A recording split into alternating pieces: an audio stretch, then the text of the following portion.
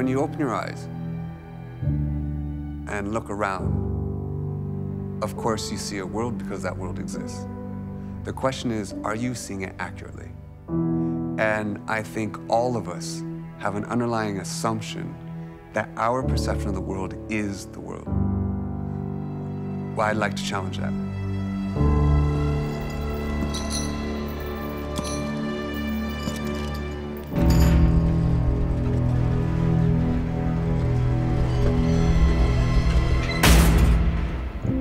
Have you ever wondered why your life is not turning out the way you thought it would? You probably haven't been in jail or seriously considered suicide, but it's fair to say that we all question how our lives are turning out.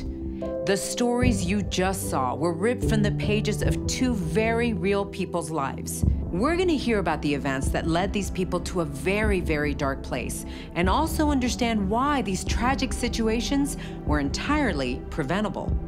Do you know what gives your life meaning? There is a vast amount of power that comes from knowing and fully understanding the answer to this question. There are two things that dictate your life experience, yet nobody seems to fully understand how they work. These two things are your perception and your emotions.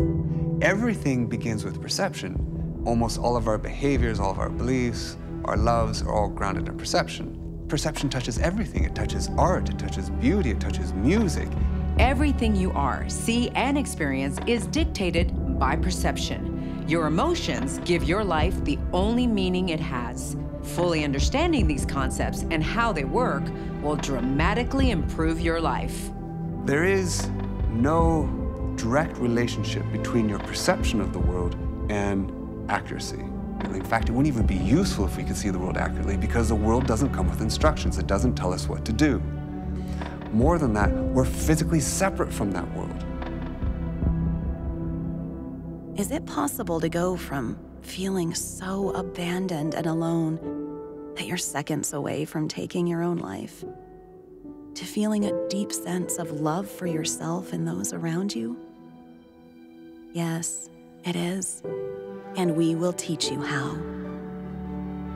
Had these two people understood these concepts, it would have shifted their reality. Their lives would have turned out completely different. It's our hope that by sharing their stories, you will see and understand their decisions to adopt the beliefs that drove them down a dark path. So when we start thinking about perception and understanding that perception is not of reality accurately, many people feel very frightened of that. It's like, well, what does that mean? If I'm not seeing the world as it really is, that feels very scary. But it's not that at all. It's actually empowering. Because if you're not seeing the world as it really is, if you're not seeing it accurately, it means you have possibility. Can you climb out from rock bottom, where you feel totally powerless, to a place where you actively create the life of your dreams, where you can achieve all that you want in life? We are going to prove that it is possible.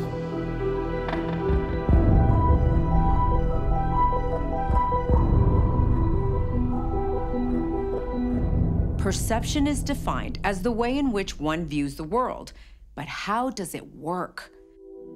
Your perception is the one thing that dictates every opportunity you see, decision you make, and action you do or don't take. Perception plays a critical role in your life, so it's important to understand how it works. Everything you see and experience is assigned meaning based on what's happened to you in the past.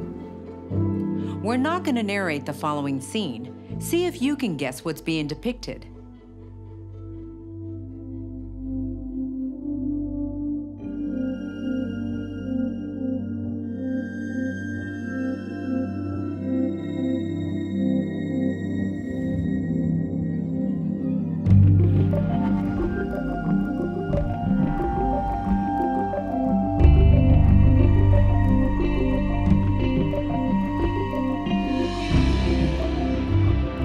The woman was on her way to a job interview.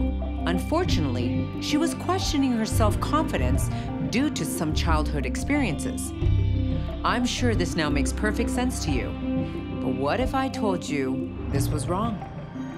This was actually about this woman's struggle with her eating disorder, and she is trying to do her best to ignore the pastries on the counter. I'm sure that you can now see that this was the meaning of what was going on with the woman.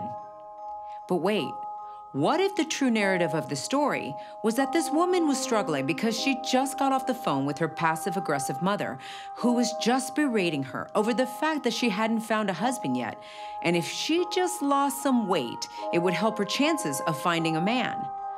As we just clearly demonstrated, there's an infinite number of possible interpretations of any given situation. Life, just like in the story, does not come with narration, explanation, or meaning, except for the one that you give to it. Once we gave you context for what it might mean, and you applied that context, it made perfect sense, until it didn't. Once you have a grasp of how perception and your emotions work, you can harness the power of these concepts to create the life that you desire. You can actually be an active participant in the narrative that you're already constructing. It's just that you can construct it with awareness. And that's what it is to be human.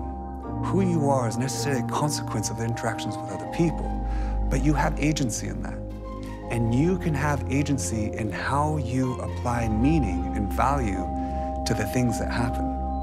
And that meaning and value become part of your history that will shape what you're going to do in the future. Growing up, I had a happy, normal childhood. I had a lot of friends. I had a great Barbie collection. I had a loving mom and dad, and we had a happy family. Shortly after turning 8, all of that changed. You know, from what I remember, I had a really happy childhood. You know, my mom describes me as one of those people that lit up the room when they walked in. I wanted to go to school so bad. I would beg my mom every day, can I go to school? Can I go to school? But after getting there, it became apparent that I had some pretty severe learning disabilities. I was outside one day playing with my friends, and there was an older boy in the neighborhood. I believe he was in high school. And I somehow got separated from my friends. And that boy took me in his garage, and he molested me. He told me that it was all my fault. I didn't know what sexual abuse was, but I knew that I felt awful afterwards, and I knew that it was wrong inside of me. I felt all alone and scared and unsafe, and I felt very dirty, and I hated my body. I remembered the first day I went into the special ed class, the teacher called me up in front of the room. I said, okay, and so I went up to the front of the class and she said, it's time for you to go to your special ed class. And she goes, I don't know if you know this or not, but only stupid and retarded kids go to special ed. I didn't even know what to think. I just kind of froze. The teacher told the entire class to tell me I was stupid on the way out.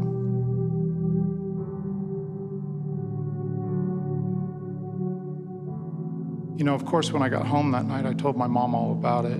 She just basically told me, look, the world's a cruel place.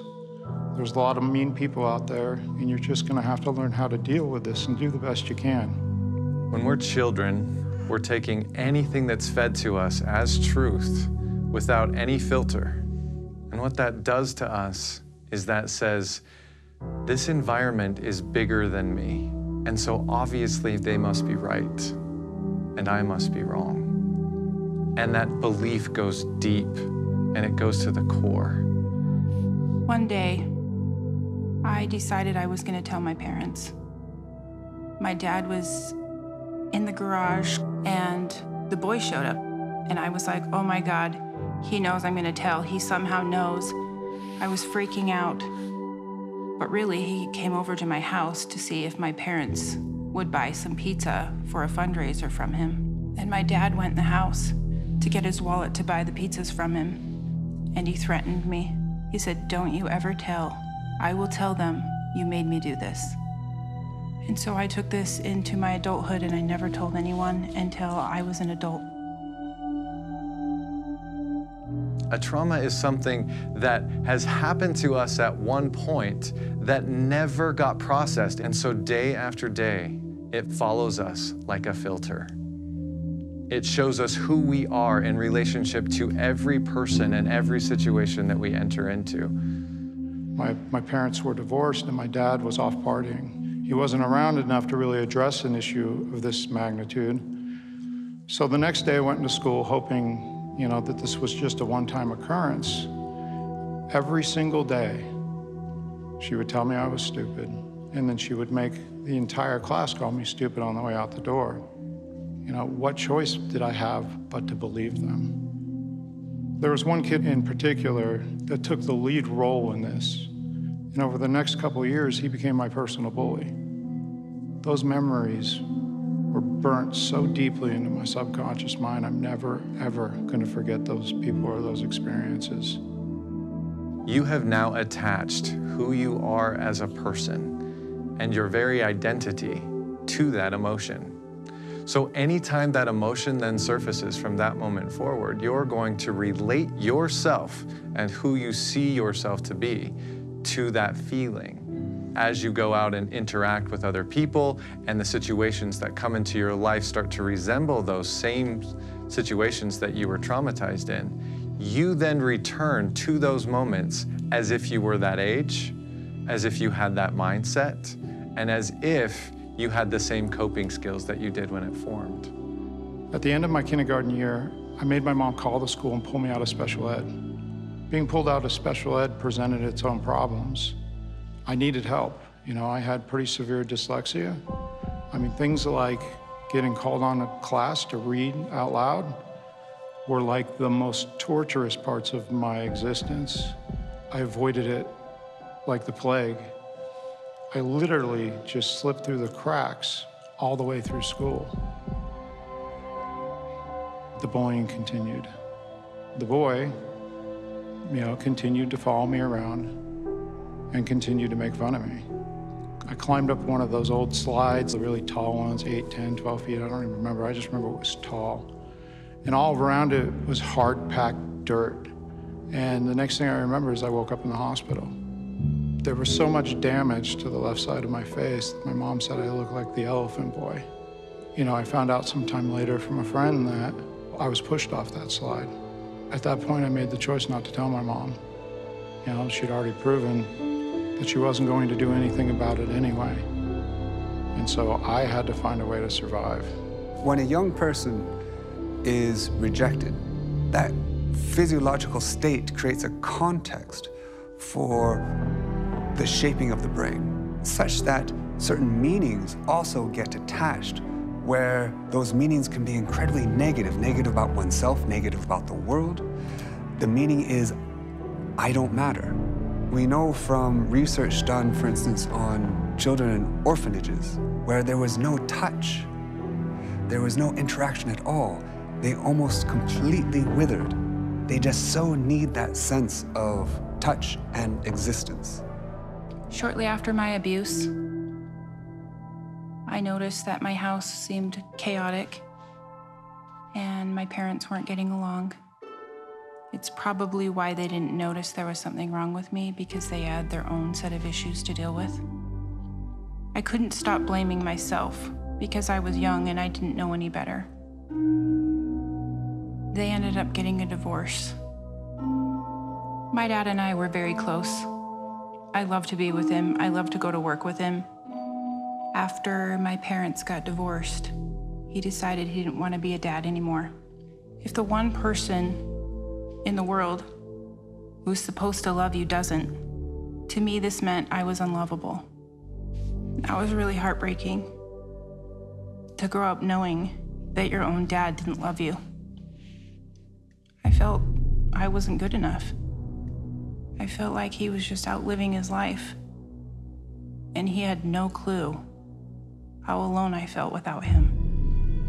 When a child believes that they have been abandoned by their parent or their caregiver, the child then retracts from their family system. They retract from being able to accept love. They now believe at a core cellular level that I don't belong here. But once the child has accepted that as their reality, then all the love in the world won't get through to them because the emotions are clouding their judgment and they're saying, I am not good enough for whatever is being offered to me, and therefore I need to stay hidden. My dad was larger than life. You know, he was like 6'4". He was loud, he was boisterous. When he walked into a room, you knew it. He commanded attention. And so here's a man I really looked up to. I mean, I just wanted to be him. But it was very hard for me to get my father's attention. Even though I saw him every once in a while, when I did see him, it was kind of like Disneyland dad type stuff. The deal was that he was to pick me up every other weekend. So every Friday I would call him, Dad, you coming to get me? Coming right now. I'm like, you promise? Yep, I'm on my way. I'll be there in 30 minutes. And I'd be so excited I would go out and I would wait on the porch for him. And I would wait, and I'd wait. And then I'd run back in the house and I'd call him and I'd say, Dad, where are you? I'm waiting for you. And he'd say, I'm on my way, man. I just got caught up. And I'll be there soon. And I'd go back and I would wait on the porch until the point where I'd fall asleep and my mom would have to come get me. That was hard for me. You know, I felt rejected. You know, this guy should love me and he should want to spend time with me, and he didn't. And this wasn't something that happened once. It was something that seemed like it happened 1,000 times. I have felt this overwhelming need to be accepted. I started becoming more and more angry as time went on. I started lashing out. No one in my family was giving me any attention. And I felt angry and alone. And I started to cut myself. And I had to get several stitches. I think my mother always wondered what was wrong with me, why I was such a sad soul. What's tremendously powerful is the loss of a sense of love and safety early on in life, when the brain is so remarkably plastic, so adaptable. Brain cells are constantly in a state of growth and shaping itself according to its experience of the world and the meaning of that world. And the space of possibility will be highly constrained. There will be tremendous fear, the fear of loss, the fear of uncertainty. Imagine what it would be like if you were going to enter these waters, the waters of life, at a very early age when you don't even know how to swim yet. And it's a storm, there are waves. And now you're swimming, you're treading, but you're going to get exhausted if you don't have a place from which to stand to then rest, to have that sandbar. And that's what love is, to provide that sandbar for another person, a child, to come back and rest, and then to swim again. And it's in the process of swimming that you become more adaptable and more resilient. After high school, I moved out the second I could, hoping for a better life. And instead, things got worse. I dated terrible men, and I got into abusive relationships. And I let them get away with it because that's what I thought I deserved. I was my own worst enemy. I berated myself on a daily basis. I blamed myself for everything that had ever happened to me. All of the sadness, all of the abuse, and all of the pain and anger. I started hating myself more and more. I hated my body so much. I became bulimic. Even though I was a size 0, all I could see is fat on my body. And so my world grew darker and darker, and sadder as time went on. And I started to lose all hope of having any kind of happiness in my life. One of the ways that we as children try to cope with any kind of trauma is to start to berate ourselves or to tear ourselves down. But what that does is that self-hatred starts to become a really toxic influence. that impacts every relationship that they have, that clouds their judgment of who they are. And so what that does is it turns into patterns and behaviors of self-harm or suicidal ideation or just severe addiction to depressive thoughts and patterns that keep us in our beds, that keep us from going outside, that keep us from doing anything that would make us feel better. And it sets us up for a misery that becomes a continuous feedback loop. I am miserable, so I react in miserable ways, so I get miserable feedback, and back it comes.